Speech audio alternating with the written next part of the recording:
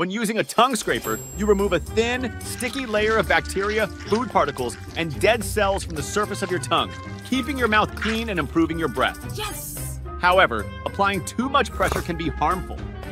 By scraping too aggressively, you can damage the protective top layer of your tongue, making it more sensitive, especially to spicy or acidic foods. And pressing too hard can create tiny cuts on the surface, which may allow bacteria to enter and increase the risk of infections or irritation. To perform an eyebrow lift, the doctor uses a fine needle to insert thin, dissolvable threads under your skin. These threads have tiny barbs that latch onto the underlying tissue.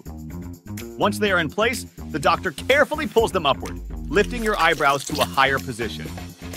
The barbs anchor into the tissue, holding your skin in place to maintain the lift. Over time, the threads gradually dissolve, but as they do, they stimulate collagen production. This prolongs the lifting effect even after the threads are gone. A surgeon makes a small opening in the abdomen by pulling part of the colon through the abdominal wall, creating a stoma. Then, it gets attached to the skin.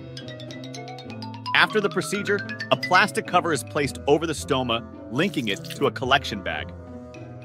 As food moves through the digestive system, waste travels through the intestines and empties into the bag. People with a colostomy bag should avoid heavy lifting and may need to empty their bag more often. However, it generally doesn't interfere much with daily activities.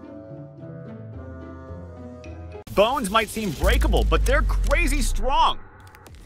Thanks to a mix of tough minerals and flexible collagen, just a cubic inch of bone can handle the weight of nearly 5 full-size cars.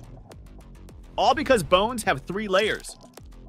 Periosteum is a thin outer layer that covers the bone, filled with nerves and blood vessels. Compact bone is the hard, strong layer you see in a skeleton.